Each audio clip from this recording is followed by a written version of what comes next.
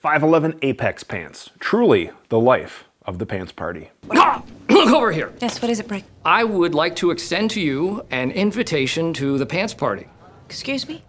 The party. The pants with the pants. You know that was the joke I was going to use. Seriously, when it comes to pants, I really love these pants. And I never thought I'd be doing a review on pants, but literally everybody that I know wears pants. So I thought this might be fitting. And I'm not that cool. I'm not like Instagram famous where people are like, Dave, what pants are you wearing? Dave, what shirt are you wearing? Click on my link to get this shirt and blah, blah, blah. I'm not that cool. Maybe someday, and I don't know, maybe I have to like widen the merchandising, revenue of my likeness. But for now, I'm just gonna tell you about which pants I've been really enjoying using for several years. And hopefully, if you guys like them, you can check them out for yourself, or maybe you're looking for a better pair of range pants or whatever. My name is Dave Tim from Guns and Tactics. Thank you guys very much for spending a few minutes of your day checking out my review of the 511 Apex pants.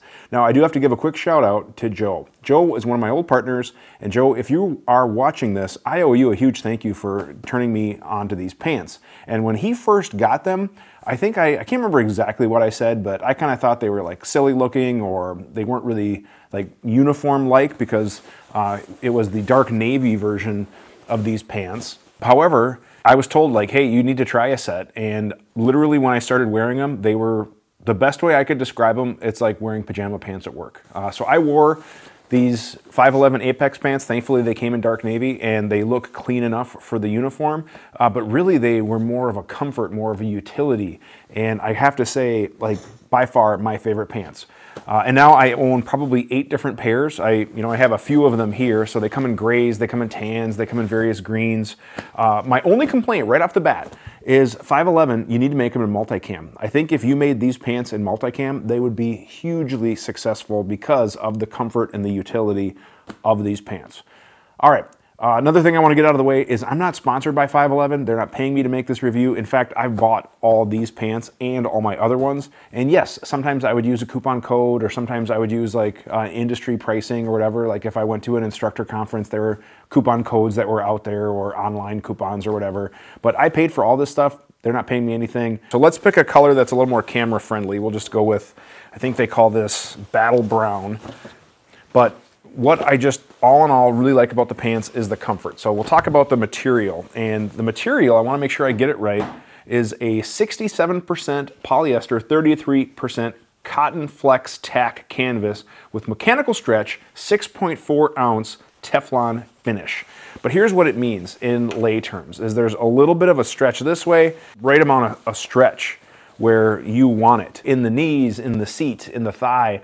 It's just really comfortable. They don't look like stretch pants, and they don't look like ripstop pants either. So if we get a nice close-up of the material, you can see that it's just a regular looking material, but it just has just a little bit of stretch. Now, speaking of material, what I like about that Teflon finish, now they're not waterproof, so they're not rain pants. However, you'll notice that the water just kind of beads right off. Now, yes, it'll kind of soak in there a little bit, but the majority of the water, actually, I don't want that lens to get wet. The majority of the water kind of beads off of the pants, which is great. So for light rain, maybe an occasional splash or something like that, the pants aren't going to be soaked. Now, again, they're not waterproof and they're not a rain pant, but that was a really cool feature that I kind of appreciated when I was working the road wearing these pants, or when I'm at the range teaching wearing these pants. Now, I wear these pants pretty much exclusively. So pretty much in every single one of my videos that I can think of, I have a lot of B-roll footage I'll be rolling in because I wear these pants all the time. And even in the winter, I would put a base layer and then these pants, and for the majority of the time, it would be just fine. Now, extreme cold, wind, rain, whatever, then you could throw on like an outer shell pants or whatever, but I have been really happy. So why am I so happy? Number one, let's just start at the top. Belt loops. One of my biggest complaints with several other pants is like little narrow dinky belt loops that either don't allow thicker belts to go through, or they rip when you're trying to support it. So like this is a Wilderness Gear trouser belt. It's kind of a thicker belt. It's about 1.75 inches, but it can go in here no problem with room to spare. Plus we have nice double stitching down here. We have reinforced stitching on the loop. And all in all, that stitching, I mean, these are just really, really solid belt loops. I am very happy with these. You could probably get up to about a 2-inch belt, which, you know, if you have like a thicker trouser belt, but this is a very sturdy belt and no complaints with that. So the belt loops are really good, and they don't put them all obnoxiously around where you don't need them. There is one wider belt loop in the back. The only thing is I noticed on like some of my old work pants is that this area would kind of get chewed up from the Velcro from the duty belt, but that's like my only complaint I have with the belt loops. So belt loop's good. It does have that comfort waist. So if we open up the waist, we do have more of that stretch material, plus we have kind of a softer feeling fabric on the waist. So, and a little bit of the stretch tabs here for that comfort. So if like you go to the Chinese buffet for lunch and you're like, oh, I ate a little bit too much, you know, the comfort waist will have you covered. And anybody that knows me working the road, every time I got to pick lunch spot, I would always go to Chinese buffet because I just like it. But so a comfort waist is really cool. Great use of belt loops, reinforced. The button fly is a solid button, and then instead of just being sewn, it does have a piece of webbing securing the button. So I've never had a button ripped out on, you know, the dozens of these that I've owned over the years. So no complaints there. Zipper has been absolutely awesome. In the several pairs that I've had, I've never had a zipper issue, either with the main fly zipper or the cargo pocket zipper. Now on the inside, there is an extra button there too if you wanted to reinforce that. I did forget to touch on that. Speaking of comfort waist, there is one little hole right here, which at first glance you may think, uh-oh, they forgot to sew that shut. But the reality is you can stuff handcuff key, you can do whatever, you can kind of hide it in this area and then it goes in the waistband. So there is that if you know you need to be an operator who operates operationally, who might need to think about such things with pants. 511 does have a little small pocket right there. Now let's move to the pockets, and yes, these pants are now a little soaked. We'll start with the back pockets because I really do like what they're doing with the back pocket. So we have a traditional pocket there, so you can put your wallet, you can put your, you know, whatever. But what's cool is that they also have an upper pocket here. Now this does fit a magazine, so if you want to put like an AR style mag or whatever, or for the guys working the road, and you know, when I was working plainclothes or whatever, you can stick a pair of cuffs in this pocket, and the cuffs just seamlessly go in here. Plus you can then stick your notepad, your wallet, whatever in the main pocket. I like that it has this extra little back pocket for whatever you might need. And then it still has the main back pocket. So I thought that was a really cool utilization of pockets without making them too bulky. Moving to the front pockets, and you'll notice that I'm on the left side of the pants, which is important. I'll talk about that in a second. But we do have reinforced stitching in the opening of the pants. We have kind of this comfort material inside the pants so they're lined. I never had any issues with these tearing or ripping or anything like that. Then we get down to the bottom where you would typically have your knife or a flashlight or whatever, and you'll notice that there is definitely a shape change. It kind of flattens out towards the bottom to make seating that knife much more, you know, steady, so the knife doesn't want to rotate and rock around. So I thought that was a nice touch. But wait, there's more. If we go to the inside of the pocket, we also have a little bit of reinforced material here where that knife would be. Now the reason why I pointed out on the left side is there's a lot of work pants or tactical pants where they only reinforce the right side because 90% of Americans or whoever, you know, carry their knife on their right side or are right-handed people. But I like to carry not only a knife but also a flashlight at times, or maybe two knives or a tool or whatever it might be, depending on, you know, what I'm doing at the range. Maybe a third flashlight, one on my belt, two in my pockets, depending on what I'm teaching if it's night classes. So for me, having these reinforced areas was really handy and a nice secure spot. And again, both right and left side, which I thought was really cool. The front pockets, they go down to about, you know, mid-thigh pocket, give or take. So you can put your cell phone, you could put, you know, all sorts of different stuff in there, which again, just a nice touch. Moving down to the cargo pocket, it does have a nice YKK zipper, and it does have this little flap up here to kind of keep the zipper protected. And then it does have a tone-on-tone zipper pull, so it doesn't, you know, it's not too obtrusive or obvious. And you could even just kind of shove that in there so it stays out of the way. Nice large cargo pocket area.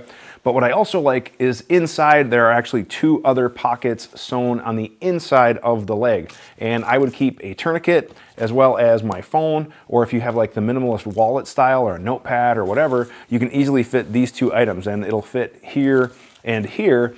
but it'll kind of be sucked in on the inside of the pocket towards your leg, and that way you could still put items above those items in the cargo pocket. And again, the cargo pockets didn't kind of, gopher out, as I used to say. I had an old chief who hated cargo pants because everybody would look like gophers with a bunch of stuff, stuffed in their cheek or whatever, and these pockets bulging out.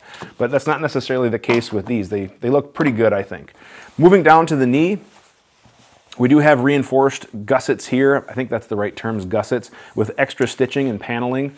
And going down all the way to the boot, they are more of a boot cut, straight cut, if you will. They're definitely not a slim cut, so I had no problems with the cuffs going over duty boots, winter boots, or whatever. And again, moving down, we have good quality stitching here.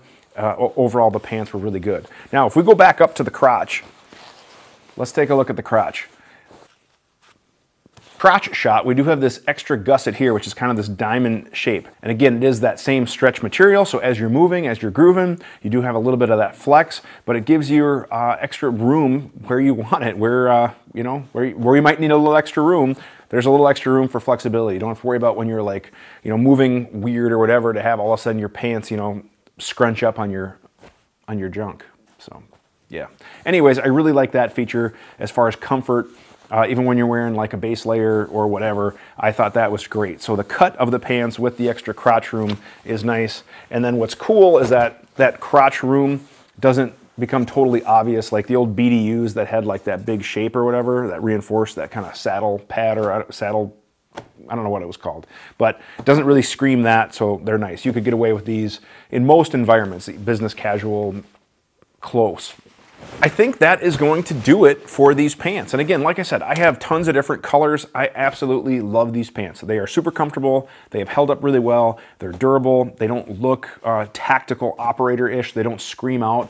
Like the old 511 pants back in the day were kind of that bigger, heavier, almost like a canvas-like material, and they kind of had that unique 511 look. And I like these a lot better. Now, as far as where they are made, mine say made in Bangladesh. And I'm not sure if all of them say that, so I'm not sure if they have, different plants or whatever, but I know that is a question that comes up as well about as far as source goes. Pricing, MSRP is $85. However, you can get sales all the time if you sign up for their email list.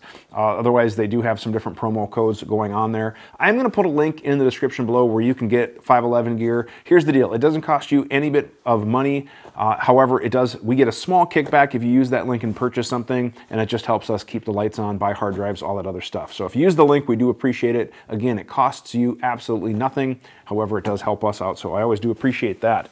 If you guys have any questions about these pants, go ahead and drop a comment in the section below. Or if you have a question about this or anything firearms related, you can email us at the email address shown, which is theqa@gunsandtactics.com. And at the end of the month, we have a QA episode where I answer your question, plus we give away a prize. If you guys like the content, please like, share, subscribe. And if you want to consider supporting the channel, you can also check us out on Patreon. We do have different levels with different benefits, and you can go ahead and check that out, and we would appreciate any support that you are kind enough to give us. Thank you guys very much for watching, and have a great day.